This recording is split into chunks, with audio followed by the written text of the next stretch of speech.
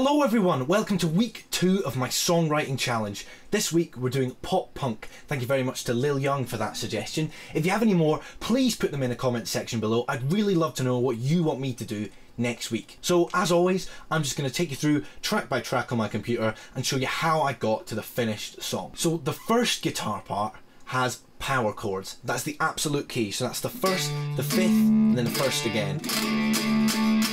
Really super simple, powerful chords. As soon as you've got your chords down, all you need to do is chuck it through a really distorted amp. So I just got one of the presets here. It's called Turbo Head. Sounds a little bit naughty, but there you go. And then all I had was a simple chord progression. D, F sharp, G. To a sort of slightly syncopated rhythm, because they love that in pop punk, to have a little stop where everyone in the band shows how in time they all are. The verse is exactly the same chords, but it's palm muted, so it just means I put my palm on there so it's a little bit quieter, but the energy is still there. The pre-chorus is almost the same, except it goes to the relative minor, so it's B minor, F sharp, G. So then you have a big build up on the A chord. And the chorus is super simple. It's a classic chord progression of D, G, B minor, and then you expect it to go to A, but it doesn't. It goes from B minor to B flat, which is just a little bit more interesting, something a little bit of spice, because otherwise I feel like it can get a little bit boring. And then when you get to the bridge, it is the chords you expect. D, G, B minor, A. And the simple reason for that is it's much easier to get an anthemic choir moment with everyone clapping along. It's just much easier to do that if you've got a simpler chord progression. Now the lead part, I'm using octaves, which is another classic pop punk technique, meaning I'm playing the same note at the same time in different octaves.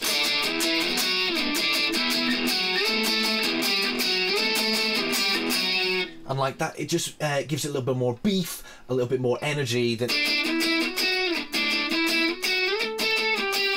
just sounds a little bit rubbish. When you have the two together, then it really stands out. And then the final guitar part is literally me just playing a D chord really high up the fretboard. And it only comes in during the choruses, and it just gives it a screaming high to contrast the other two guitars. So it's just that underneath all the chords, which gives them all a bit of suspension and roots them to home to make you just feel like, yeah, this is where I want to be. So to recap that, guitars, you need power chords, you need octaves, and you need screaming. Now, for drums, it's just me typing it in and using one of Logic's presets. I think it's called Smash. It's called Smash Plus.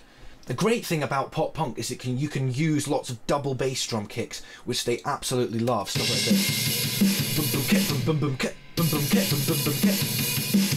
And then lots of open hi-hat. And that's all it really, as long as it's high energy and loud, you know exactly what kind of music you're listening to straight away.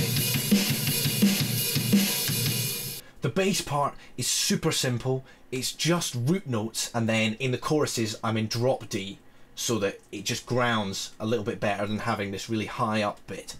And again, that's fake, it's MIDI. I don't even own a bass guitar, but it sounds alright, it sounds fine for something done in a week. And then finally, you get to the lyrics. When I started doing this, I had no idea what the song is about, but for me, pop punk was a genre I listened to when I was really young, like primary school level, when I was listening to Busted and Green Day, and then Five Sauce came along again in high school, and they were quite good. They had some quite good songs. So it really makes me think of a young time, and that's why I was like, this song has got to be in high school. And then that got me thinking about songs like Teenage Dirtbag and Stacy's Mom. So really, like, almost, they don't take themselves very seriously in those words. And that's why straight away I got that lyric in my head. I was a dancer, she wore a party dress. And that's all I had while I was writing the song. And then I got to the end of the chorus, and I think I just sang, "Never be my girl." And that was it. I immediately knew it was like, I really liked you in high school, but when I look back now, God, I can't believe I ever did. Like, just because you were popular, like, I'm so much better than you now. I think everyone's felt that. Everyone's been like, how? Oh God, I fancied you. That just hurts. And that's it. That's really simple. There's a third above harmony going on in the chorus, which is really high. You were my idol, my love was viral. good thing is you can get away with a lot of auto-tuning, because a lot of the singers are auto-tuned, despite the fact that pop-punk singers have huge ranges. It's very auto-tuned, it's very well produced. Unlike my recording here, you can't really hear what I'm saying. That's why I made that lyric video.